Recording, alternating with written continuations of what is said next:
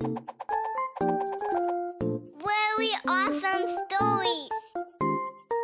Hi, my name's Max. What's your name? Cool. Hey, do you want to hear a really awesome story? How about Backhoe Joe by Lori Alexander? Let's go! Backhoe Joe by Lori Alexander.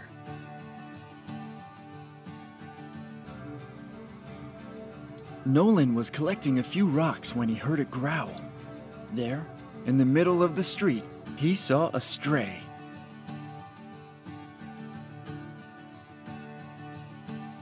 Backhoe.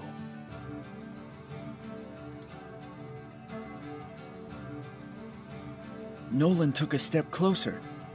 Beep, beep, beep. The backhoe reversed into the bushes. Nolan had always wanted a pet backhoe, so he whistled. He called, "Here, big fella!" But the backhoe wouldn't budge.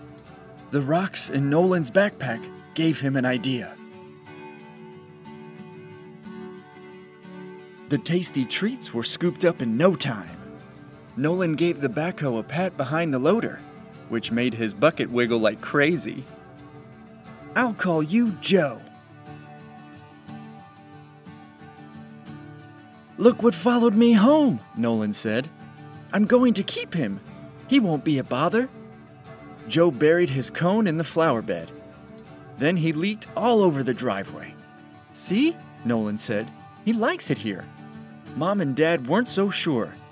"This backhoe isn't trained," Mom said. "I'm on it," Nolan replied. He started with a few simple commands. "Come." Joe revved at the mailman. "Stay." Joe treaded through Mr. Old Man's grass. "Leave it." Joe dug in the garbage. Nolan soon realized the problem. Joe had too much energy. When I have too much energy, Dad asks me to play catch.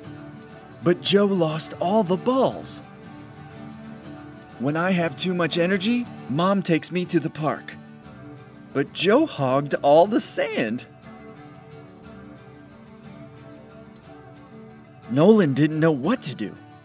If he couldn't train Joe, Mom and Dad would never let him stay. He kicked at a rusty old fence. The gate creaked open. Joe sped inside. Nolan had found the perfect place for Joe to dig. And dig. And dig. Joe even helped Nolan with his rock collection. When it was time to go, Nolan took a deep breath and tried another command. "Joe, home." This time, Joe listened. "I did it! I did it! Joe is trained!" Nolan and Joe coasted for home, together. But halfway there, Joe put on the brakes. "This isn't our house, Joe. Make a left at the next." That's when Nolan spotted the flyer. "Lost backhoe, please call. Reward." "It can't be you. You're a different yellow." Joe's bucket drooped. Nolan stared at the picture. He stared at Joe. They were a perfect match. "Someone's missing you," Nolan whispered. "And I think you miss them too." Nolan knew what he had to do. When Joe's owner arrived, Nolan wondered if he'd ever see his friend again. Luckily, Nolan had earned himself a generous reward, a new hat, an exciting trip, and as many rocks as he could carry.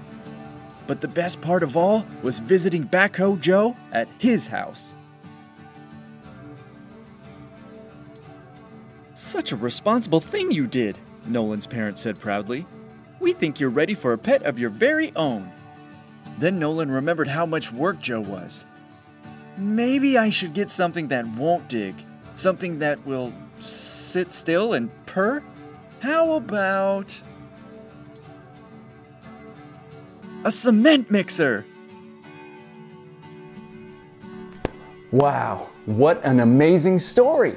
Join us next time for another really awesome story. See you next time on Really Awesome Stories.